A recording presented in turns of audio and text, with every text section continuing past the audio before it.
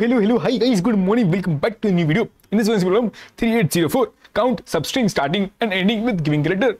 It just simply says that you are given a string S and a character C, and we have to return the total number of substrings. Again, substring, you know, a part or a portion of a string is a substring that starts and ends with a C.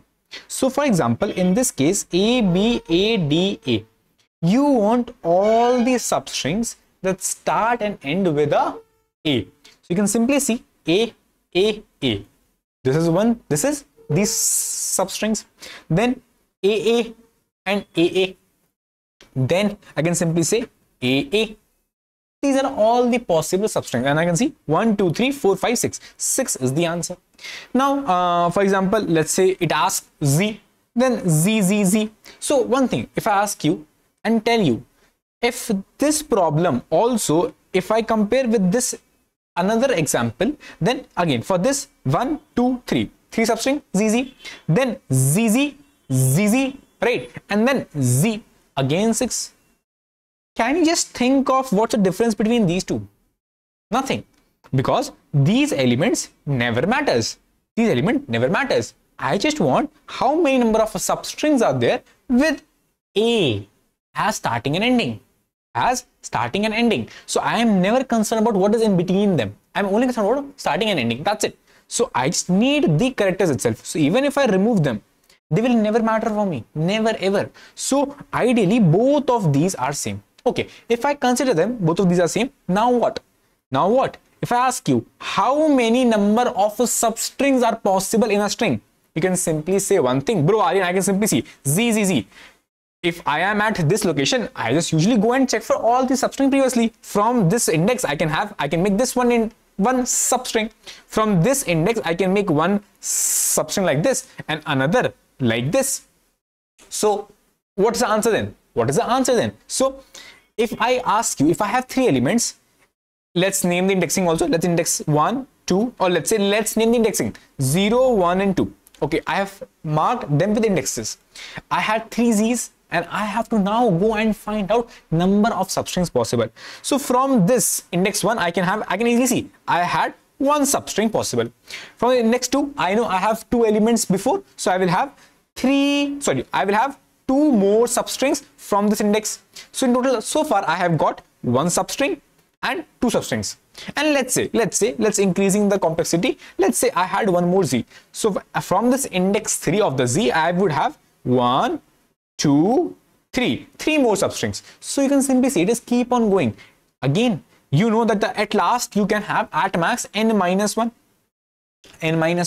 So Aryan, even if I come back and ask you, like it seems like you are trying to go to 1 plus 2 plus 3 plus so on and so forth, but Aryan, by this simple example, you can see answer so far is 1 plus 2, but you are saying answer is 3, but I can simply see answer is 6, so you are wrong. Bro, we took everything, we just missed single ones, because we can also have individual 1 length substring also we can have. So simply, how many 1 length substring we can have? If I have 3 Z characters, I can have 3 1 length substrings of Z. So at last add up plus n. So far we realized that if I have n characters of this character Z, then my total number of substrings will be nothing but 1 plus 2 plus up till n. This is the standard sum which we have seen in maths. It sums up to n into n plus 1 by 2. N into n plus 1 by 2. And that's how it's a simple O of 1 operation in which you can simply give n to n plus 1 by 2. Again, remember, this n is the count. This n is the count of characters Z. Count of characters C in the actual string S. In this, the count of character C, which is Z in our case, is actually 3. So count is 3. In this case also the count is actually 3. Right? And that's the answer for us. So the code is very simple, that you will simply iterate on all the characters and check. Okay, if the character you are iterating on is the character you wanted, then increase the count. And ultimately I saw the case which we return is count into count plus 1 by 2. Again, please remember this formula. Sum of n natural numbers is n into n plus 1 by 2. Sum of n natural numbers is n into n plus 1 by 2. It's a very important formula which is very frequently used. So please remember that. You can argue with me, Aryan. I'll simply iterate on from 1 to n. I can simply add it. It's a O of n time, and that's O of n time. I can also see you are actually iterating on O of n again. So I can simply use O of n time again. That's of no issue.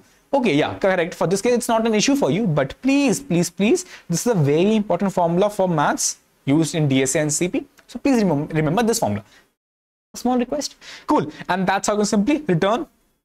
These will be the number of sub-arrays for you, which are starting and ending with the same character, which is C for us. Thus, we saw the time here will be O of n, and because we are iterating on all the characters of the string, just to figure out what's the count of that character C inside the string S, right? And the space will be O of 1 because we're not using any extra space at all. Cool. Thank you for watching. Bye. Take care. Bye. It's an easy problem, but we will see in all the 4 problems after this video. Bye bye.